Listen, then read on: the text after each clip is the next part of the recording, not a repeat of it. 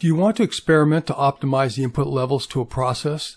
Do you ignore the possible interactions between inputs? DOE is a robust and tested experimental process. It is focused upon continuous process manufacturing and other businesses whose processes use mixes of components to create an outcome. Next, I will go into a little more detail with some example problems. If you are mixing cement and using the manufacturer's guidelines, does the manufacturer use the same water with its balance of chemicals or sand or aggregate? It may make sense to experiment a little bit. If you are a pharmaceutical company, you are used to doing a lot of experiments. How about in your manufacturing? Experimenting may lead to lessening of byproducts and increase of yield. DOE started with crops. Optimizing the input into crops is very important. The correct level of inputs will increase the level of production and decrease cost. There's fertilizer, sun, water, and planting frequency. What is the right balance? Hardening steel is a chemical process. The balance of chemicals added may be optimal or maybe not. Asphalt is an interesting case because what to mix is not the hard part, but how to test it. Sometimes it doesn't make sense because the testing is too onerous. When you create a sanitation product, the goal might be to kill bacteria. The product is a mixture of inputs. Experimentation would be relatively straightforward using DOE to optimize the components of your sanitation product. When test parameter levels are set at different values, interactions may be significant or not.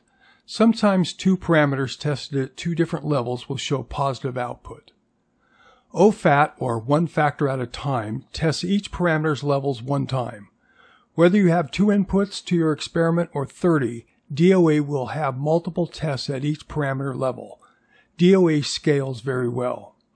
OFAT potentially leaves performance gains on the table. Interactions may help the process overcome. DOE was conceived of in the 1920s as a solution to optimizing crop production. It has been around a long time and is well validated. The concept of DOE is the same whether you are testing 2 parameters or 30. The example discussed in the next slide is limited to just 2 parameters because this is just an introductory presentation. There are certainly situations where the interactions are negligible. The example I put together is fictitious and designed to show the impact of interactions. As a Lean Six Sigma Master Black Belt, this is not my expertise, but the expertise of a black belt. Let's look at an example. The first example involves pharmaceutical production and uses the OFAT process. The example uses only 2 parameters or factors, flow rate and temperature.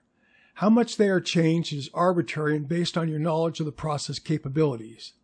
I used a plus for increased and a minus for decreased in this example. OFAT goes through all the change permutations one at a time, as you can see in this example. If there are no interaction, then use OFAT. If you don't know, then you should use DOE. While looking at this chart, the question you may ask yourself is whether increasing flow rate along with temperature will increase your yield. Let's look at the same example using DOE. Remember that these numbers are designed to make a point. DOE makes the factor changes in a permutation pattern. Your first test starts with all low values for all the factors and completes with high values for all the factors. Every factor is taken through every permutation in DOE. Also note that every factor setting is repeated in 2 experiments as opposed to 1 experiment per every factor in OFAT. You can average the 2 and get an idea of the factor's impact. Let's discuss the results. The 2 negative factor experiments showed a significant decrease from normal.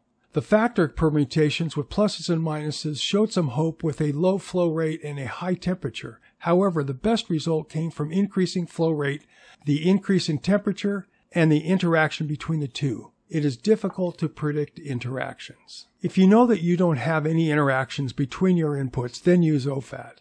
If your experimental results are difficult to measure or costly, then it might make sense to not do the experimentation. If yield is important and you are ignoring possible interactions between factors, then your process may not be optimal. Though DOE started in agriculture, it applies to any situation where you are mixing. DOE is all about optimizing yield and understanding interaction. If you have multiple inputs into your process and you're worried that their levels are not optimized for the output, then DOE is the right methodology for your experimentation. I'm Jim Fitzgerald, a Lean Six Sigma Master Black Belt and expert on the Toyota production system and innovation. If you're looking to optimize your process, then contact me.